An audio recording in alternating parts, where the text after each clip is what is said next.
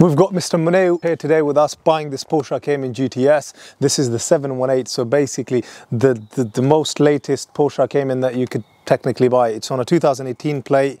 He initially inquired on buying this with the condition that it needs to go through a Porsche health inspection, which was booked in on the 6th of April. Today is the 29th of March, but Ramadan is coming up and he wanted it sooner.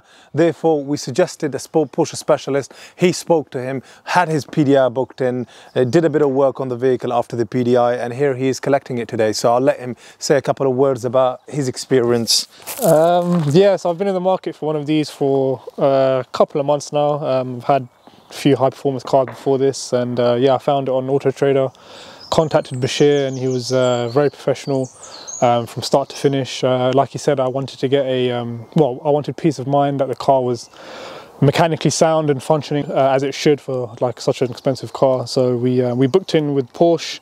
Unfortunately couldn't get that done because of the timescales, but he recommended a local Porsche specialist, which I contacted and got the car booked in, and he very kindly arranged for it to be taken there to be privately inspected. So yeah, the whole experience has been amazing. I'm obviously here to pick up the car now, very happy.